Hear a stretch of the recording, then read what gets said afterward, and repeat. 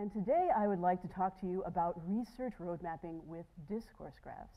As Eugene said, my name is Karola Kirsanow. I'm the network research team lead at Protocol Labs. And at PL, we build tools to move science forward faster. And we think that these tools are important public goods. And today I'd like to talk about one of those tools, the discourse graph, which we see as a protocol for sharing and synthesizing knowledge, and how we use it in research road mapping, which we see as a process for aligning incentives and managing information flows between researchers and research funders. Oh, this works. This is awesome. Great. So, discourse graphs, a protocol for scientific coordination. What we mean by that is there's been a lot of really interesting work being done in the road mapping space. A lot of it by, for instance, the Foresight Institute has done some really excellent work with their Tech Trees and Maps Map initiative. We had a really great talk about that a little bit earlier. And so I'd like to talk about a tool that we've been supporting at PL, which we think is a nice complement, a powerful support for road mapping efforts. We think that discourse graphs can be used to describe the present state of the knowledge frontier, find opportunities to move the frontier forward, to evaluate different research initiatives, and find leverage points in a research network. So we like to think of science as being a complex system with lots of moving parts. And we think the discourse graphs can give us a little bit of insight into those moving parts and allow us to see little points where we might be able to influence the system for maximum impact. And the work I'm talking about today is largely the creation of some of our grantees, some of the people that we've had the privilege of working with. So people like Joelle Chan, who is a professor who studies creative knowledge work at the University of Maryland and the creator of this particular discourse graph protocol, and David Vargas, who's an independent developer who builds tools for thought, and Matt Akamatsu, who's a molecular biologist who expanded the discourse graph grammar, the discourse graph system, to meet the needs of modern experimental science. And then also, of course, the discourse graph community of practitioners who are researchers, scientists, thinkers, who get together and do cool things like meet up in Hawaii and talk about image annotation and genetically engineering novel fungi. So these are the kinds of cool people that you get to work with if you're interested in discourse graphs. And as was mentioned, Joelle and David were kind enough, or foresighted enough, to offer us an impact certificate for supporting this work. So I want to mention that I'm talking my book here. I'm very incentive aligned here with this talk. And this was co-issued to me and Evan. So at some point, we will, of course, fight to the death over ownership of this impact certificate. I've been doing my push-ups, Evan. So let me describe the discourse graph grammar before I get into how we use it in road mapping. What's really cool about discourse graphs is it's a very simple, very naturalistic system, and it replicates the parts of a natural living conversation. It's really, there's some vibrancy and dynamism in the protocol. So you will recognize all of the parts of the graph. It has pieces like questions, asking questions, making claims about the world, adducing evidence to support those claims, and then referring to sources to provenance that evidence that you've adduced in support of the claim. So of course, the darling of the internet forum, the source, I made it up, is not good enough for a discourse graph. And those are, let me move back a second. So here we have the nodes of our discourse graph. Now let me talk about the edges of the graph. The relations between the nodes are the relationships between these different pieces of the discourse graph conversation. So evidence informs questions, and it can be used to, say, support or oppose a claim. So there's a charge there. Claims can support or oppose other claims. And new questions can be informed by existing claims.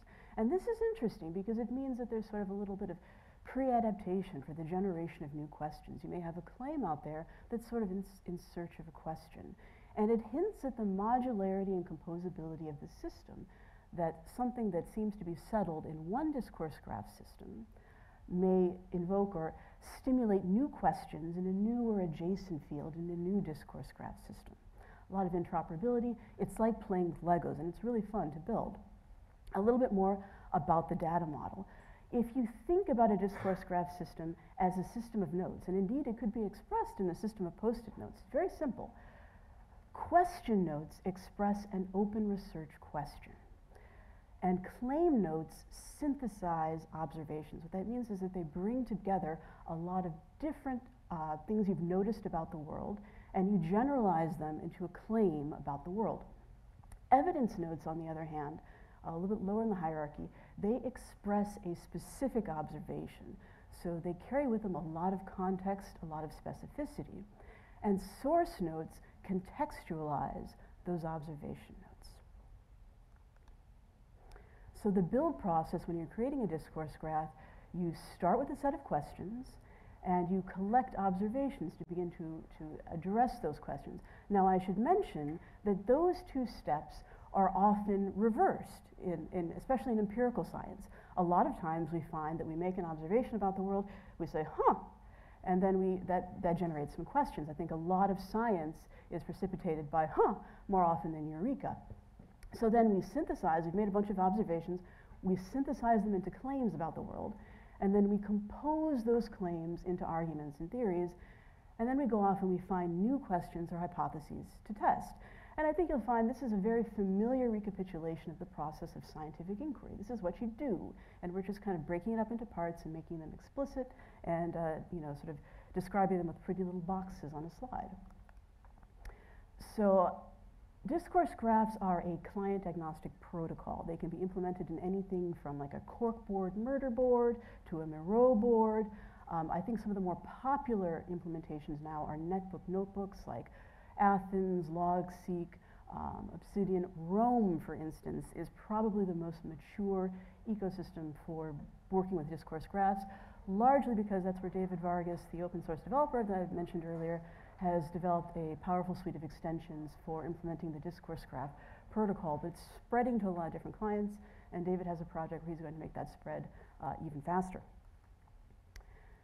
So I mentioned there's some flexibility in the protocol. I spoke earlier about the biologist, Matt Akamatsu, who's sort of adapting the discourse graph grammar for experimental science. All that really means is that he's changing the terminology that we use to describe the different nodes in the graph to better reflect what goes on when you're working at the bench. So the original discourse graph protocol was developed from the needs of literature synthesis, sort of examining and dealing with the needs of the current knowledge frontier, assessing the state of the current state of the art, the current body of knowledge in a particular field. Results graphs, which is sort of Matt's twist on the subject, it's a little bit more geared toward experimental science. So the question, claim, and evidence backed up by the source of the discourse graph in the result graph is hypothesis, conclusion, result, and the source of truth there is the experiment or the model or the simulation. A slight difference, but it has particular implications.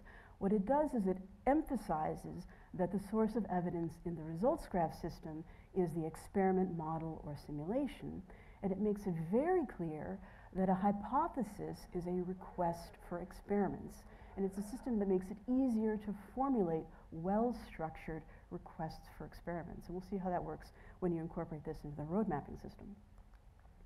Okay, so I've said roadmap, I've invoked the term road mapping, but I haven't really defined my terms, and it's sort of like I'm burying the lead here. What I mean by our research roadmap, it's a goal-centered model, essentially centered on a breakthrough innovation. It describes significant milestones in a technological effort and the relationships between those milestones. It is meant to concentrate expert attention on a research problem. It identifies leverage points, as I mentioned, in the research system. It surfaces them, sometimes serendipitously, for expert attention. And it allows us to drive distributed coordination around a problem. It sort of makes everybody, it gives a shared context for attacking a problem, for examining a problem, evaluating it. I would say that a discourse graph is a user interface for distributed coordination. It works well within the road mapping system. It helps us to understand the current state of the knowledge frontier. That's the synthesis process. To identify dependencies and missing links between milestones, and to create requests for experiments to incentivize distributed pathfinding. So the process where different distributed decentralized researchers can follow their own local incentives while keeping in mind global incentives, global state, and the global optimum of the system. And so I'm going to describe how this works in the context of, as an example, an RFP. In fact, an RFP that was developed and funded by the CryptoNet Lab at Protocol Labs last cycle. Just using this as an example, this roadmap was derived from the RFP. The RFP was not developed explicitly as a roadmap, but I think it's a good illustration of how, because an RFP is a goal-centered research initiative, it can be represented as a roadmap. And so I'm using this example here. Any errors in the diagram are solely my own fault, and I apologize in advance to CryptoNet Lab. So the first step of building a research roadmap is to define the goal state and its properties. Ooh, I have a laser pointer. I think anytime you get a laser pointer, you should also have like a conference cat. You can just kind of, it's awesome. So you define what is your definition of success. How does the world look different or better when you're done? In this case, CryptoNet Lab wanted better vector commitments. And then they define the properties that constitute what is a better vector commitment. And those you can see in the purple sort of squares outside of the green triangle, goal state. Then you draft open problems for creating the necessary properties. And those can be kind of thought of as research projects that are necessary, that you've defined to address the properties that your future state needs to have. And then you might, if you're particularly kind, suggest potential directions for solving the open problems. So these are ways that you might address, or ways you might approach the open problems that your grantees may make some mention of in their grant applications. Here you can see each roadmap node in the RFP generation process can be seen as being supported by a discourse graph. And this is where that composability comes in. You can just sort of drop in a discourse graph at any one of these nodes to support your reasoning as you're building this graph. For instance, what is the desirable goal state? This is meant to represent an argument or a conversation that you may have internally as you're building out your roadmap. What are the essential properties of the goal state? Another argument. What research projects are necessary to enable those properties? And what are the highest impact directions to take within each research project?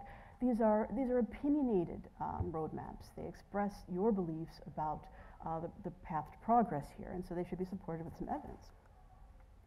And then finally, these are all synthesized into a roadmap, and you make the crucial distinction of which properties or projects should be deprioritized. And I'll get into in a minute or two, actually just 1 minute, how we might do that with discourse graphs.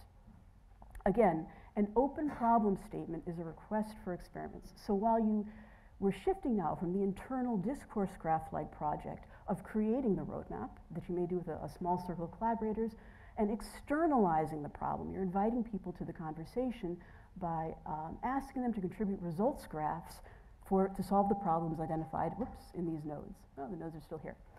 And now I'm going to describe something. I'm going to pull out what's called the evidence store. It's not very easy to see in this slide, so I'm going to go to the next slide.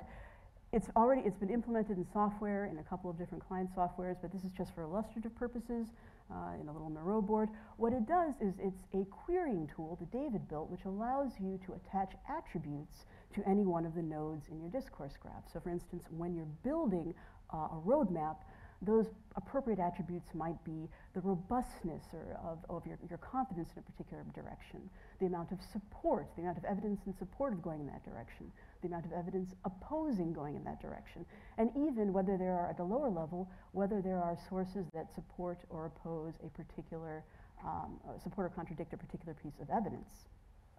Now, if you're doing this collaboratively, it may be appropriate to describe those bits of evidence, those attributes, as distributions, which essentially could represent crowdsourced credences about the true value of whatever attributes you decide to attach to your discourse graph. There's a lot of flexibility here in the different implementations. And essentially what you're doing is you're building an investment thesis. We're seeing here not only can roadmaps be used to drive what we call like an RFP project, but also there's meta road mapping, where you may roadmap the process to drive adoption of a research public good that's sort of at a different scale. So these discourse graphs are kind of scale independent. And essentially, each one of these graphs represents an investment thesis for the direction that you want to support, incentivize, accelerate. And so we can see that there's a little bit of similarity and complementarity in the way that we build discourse graphs and the way we build research roadmaps. We start with a set of questions, we start working with the current knowledge frontier, synthesize claims about its position, locate gaps in the frontier, estimate how important it is to fill those gaps in a comparative way, request experiments to fill the gaps, collect conclusions, resynthesize all of our data, and push the frontier forward, and then start with new and better questions.